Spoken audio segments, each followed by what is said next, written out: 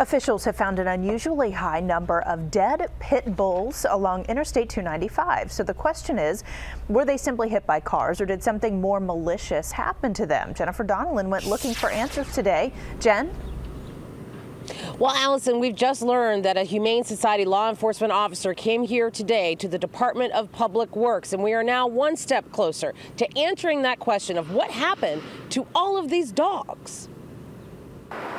6 dead pit bulls on the same stretch of Interstate 295 in 1 week.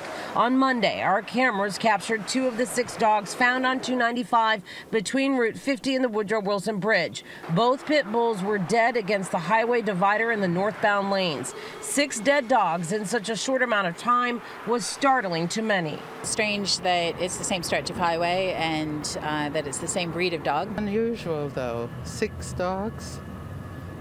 I think there's something more to this. When we asked the Department of Public Works about the 2 dogs we saw on 295, one at the 695 ramp, the other across from the Malcolm X exit ramp, DPW said their trucks had already collected 4 dead pit bulls just days before along 295 and called it all unusual.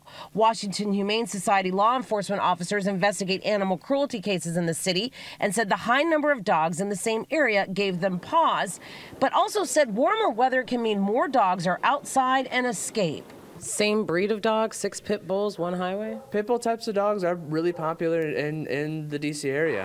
Only one of the 6 pit bulls was evaluated by an officer, and the Humane Society said that pit bull appeared to have been hit by a car. The other 5 were collected by DPW. We've looked at one of the 6 dogs. Right. And you're going to call DPW and see if the other dogs are around, even maybe take a peek at. Right, take a look at seeing what condition they're in. I mean, maybe somebody's putting them out there. Maybe somebody's dumping them. That's real bad. And that type of concern has animal cruelty officers asking the public to come forward to report any suspicious behavior. We always investigate situations where someone just has a bad feeling. Now, as we mentioned at the top of this, an officer came here and examined 2 of the pit bulls, and at this point indicates that there does not appear to be any criminal behavior. That officer also will be going to the areas where the dogs were found. Reporting live, I'm Jennifer Donnellan. Back to you.